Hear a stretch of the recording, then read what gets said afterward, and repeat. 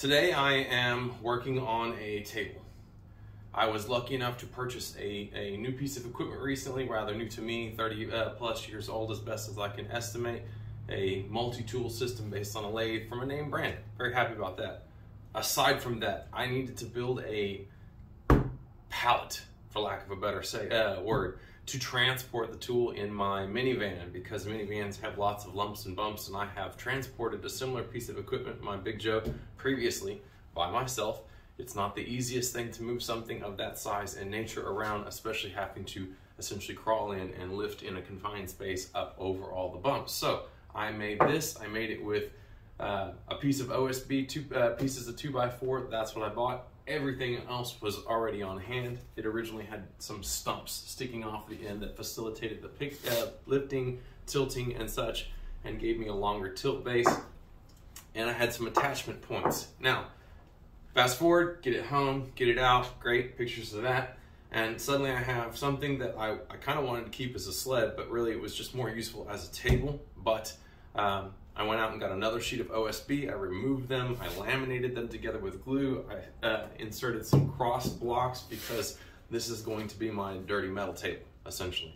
I'm gonna put my metal cutter on it, probably my grinder, and this is gonna be over in the corner by the door, and I'm trying to make this more durable. So this is the purpose of the video, and this is a concoction that I've come up with, and I have used the liquid without the additive, the chunk before, and it is water glass. Water glass is sodium silica. It's essentially silica in a solution. Now, sodium silica has a very long history of being used for a variety of things. In agriculture, it's used in some barns traditionally where they spray the wood, because the end result is that you have a coating of essentially silica glass that will make the wood rot resistant, fire resistant, mold resistant, all kinds of things, and it makes the wood harder. Now on the OSB, because it's got moisture, it is swollen a little bit. This is my second coat, so it's not quite as smooth as it was, but I'm fine, which is also part of the reason why I'm including and used a painting mixer to mix in the wood glue, which in this current, right now it's kind of chunky, but that helps facilitate the movement of the water glass to get it to soak in, and then I can come back in and smear the glue, and it will dry and it will harden, and it will make my table much more durable and even heat resistant to a certain extent on this OSB. Now, this has a slight tint to it because I have used this particular mix before with a fire stick, a poker that I use with my fire grill, that was already charred from use when I got my hands on this product, and so it picked up a tanning, and I'm simply using what was left. I had this stored in a bottle, a tequila bottle, on a shelf for a long time, that apparently had crack in it from squeezing it and whatnot that I was not aware of, and it had slowly leaked some, but it self-seals because the silica, when it starts to evaporate, leaves literally little calcium or silica crystals on the outside and plugs the hole. Now, I have added, for this last coat, a little bit of acetone in an attempt to try and keep the glue a little bit more malleable, a little bit longer, and to improve my placement and getting it to soak in. And I've been using my hand to over-rub on the edges of my OSB to get this all smoothed in.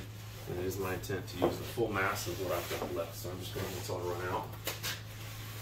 And then if I really wanted to set this for the petrification process, which is essentially what we're doing here, I could apply heat to it. There are a lot of really awesome research papers out there about making petrified wood using sodium silica. And basically you are soaking in a wood that has been really well dried under vacuums and whatnot, and then under pressure adding the liquid and then heat to actually set the silica into a rock. And there are a lot of experiments where they've made stuff that is as close to petrified wood as you can get in a manufactured process. It's extremely durable and fire resistant. Some really interesting stuff for uses with making wood more durable. but I'm just going dirty. This particular product, sodium silica, is available generically, but what I have here is from a company that had done all the time and effort to test it for use in concrete as a concrete additive. Sodium silica then fills a lot of the bonds and the crystals between the calcium. Has been a while, so forgive me for getting off of my quotes and sales pitches and whatnot. It makes the concrete waterproof. Essentially, water won't really travel through it because it's so dense at that point. Densifies the concrete and makes it extremely durable. This particular product, and this is not a placed advertisement, I haven't been in construction for a very long time, it's called PMT.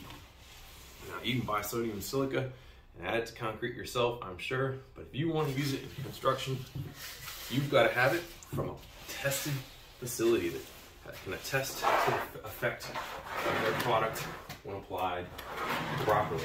So, anyway, I'm just going to finish skimming this out.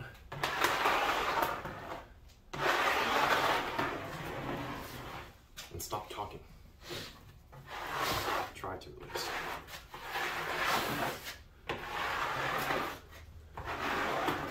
Now let's see. I'm sure at this point some people are like, that's too much water. That OSB is going to fall apart.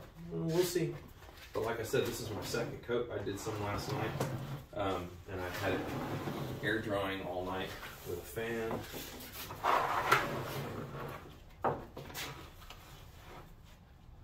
And I have some issues over here, but I'm probably going to put a clamp on that one.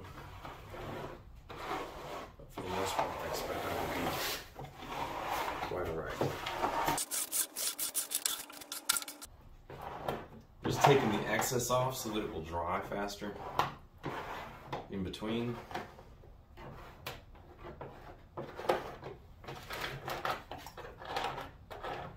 Consistency of blended oatmeal. Quite lovely. Now, I'm not wearing a glove because sodium silica is toxic. I just try to protect my hand from getting beat up from sliding around the wood, picking up splinters. Now, I can say when I was in construction and still trying to represent a product where we wanted to use this, some really cool tests where we used it in concrete and made waterproof, essentially bird baths that would not lose water at all. Now, I know for some people that may seem like, oh yeah, concrete holds water. No, not really. It sort of does. With some awesome tests where you load water columns onto a tube that's adhered to concrete and measure how fast the water moves through it, and it doesn't when done properly to make the point. So waterproof concrete foundations and things like that. Anyway, I'm gonna clean up my mess that I just splashed down here and then facilitate the smoothing out of this and making sure that this one spot where I seem to have some lifting, I'm gonna clamp that down and let the glue do its thing and let this dry. Open the door. Texas, spring, it's a bit warm. I just don't like shooting with the door open because of all the noise. And then I just feel like I get a better lighting here. I'd love to see some comments, some, digs. I don't know if anybody's gonna have a negative comment that think this is will fall apart, but I'd love to prove my point because, well, let's just say I enjoy that. Like, subscribe, leave a comment. Give me some feedback. If you've ever heard of this, it's a trick or any old timers that you knew that use sodium silica in their barns and whatnot for things like that, those traditional methods as opposed to modern industrial uses. But water glass, awesome stuff. Thanks.